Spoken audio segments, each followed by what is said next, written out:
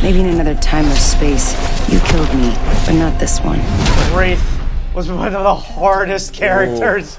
Ooh, yeah. Oh my god. Like, when you guys finalized on the design of, it's a person who travels between 2 points in space, goes into the void, and she hears voices in her head. Yeah. I was like, how am I supposed to contextualize that? So phase was a very contentious point on this project. Like, this character went through probably more iteration than I think any other character. Yeah, we restarted Wraith 3 times. When we were first experimenting with the concept of characters, we were pulling abilities from Titanfall 2.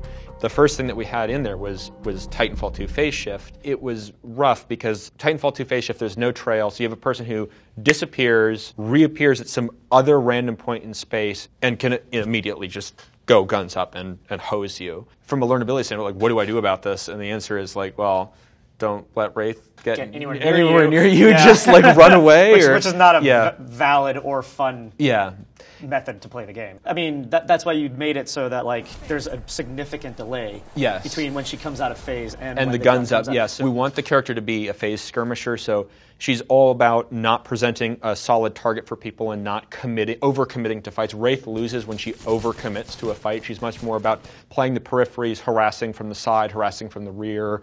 She's going to use it to either make lateral movements or cautiously aggressive movements where she might use it to go from like here to some cover up in front of her, but she's not going to go directly up into your face, pop into existence, and then just shotgun you.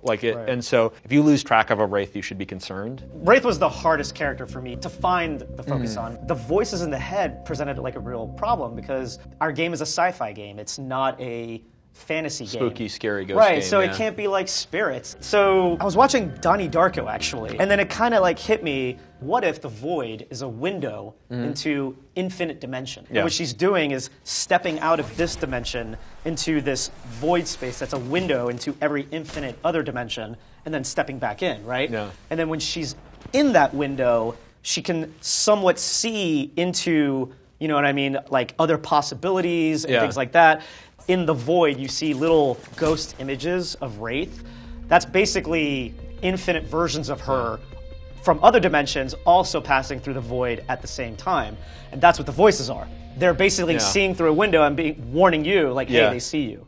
You know, Wraith receives voices about whenever you are being fired at, whenever you're being looked at, grenades, traps, all of this stuff. And the idea was that the portal allows you to move an entire squad. And when you first start using it, it feels highly situational. But the more comfortable you get with it, the more applications you have. If you just think of it as risking only one person while moving 3 people as a value proposition, it becomes very useful in a wide range of scenarios. The combination of being able to hear when someone's aiming at you and then being able to phase out and place the portal, the idea is that you can charge a sniper, you can charge a machine gun position, that sort of thing, if your squad is pinned down, and move everybody either up on the position or around the flank or out of harm's way. And you can really pick your fights in a lot of ways with Wraith.